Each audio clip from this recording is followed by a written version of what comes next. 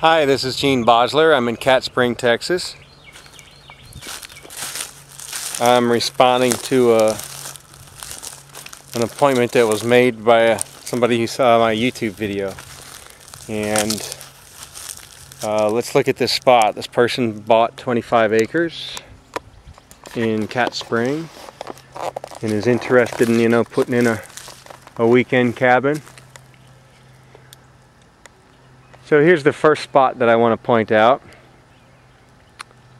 There's some tree mortality here. Big old dead live oak. And there's some tree mortality over here, and in between we have, let's see. This is what a healthy live oak should look like. This is a more or less healthy live oak. Phototropic response having caused it to lean. The tree's canopy's now being gone. And this one right here is still alive.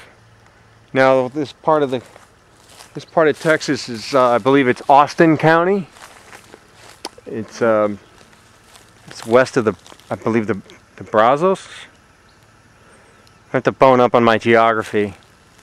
There's actual topography, as this panoramic view doesn't really indicate, but there's some decent topography and rolling hills in these parts. I think this tree has oak wilt. I can't say for sure. I don't see any symptomatic leaves.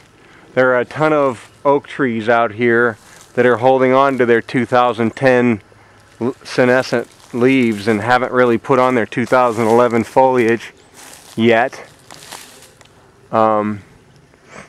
There's some that have foliage that's arrested. There's some of it that the new leaves are only like a ½ inch in diameter. And so we got poor leaf size, poor leaf population, poor leaf color. We've got a lot of drought stress. But this little spot where I'm standing has oak wilt written all over it. So after it rains, it now being the first week of May, we can expect to see symptoms on this tree, on the newly emergent foliage, within a week or two after it rains. So I'm going to have to come out here and take a look at it. I've asked the property owner to let me know when it rains out here. So that's the first site on this 25-acre property that I want to point out that we should have on our radar. And next we're going to go look at another couple of sites, potential home sites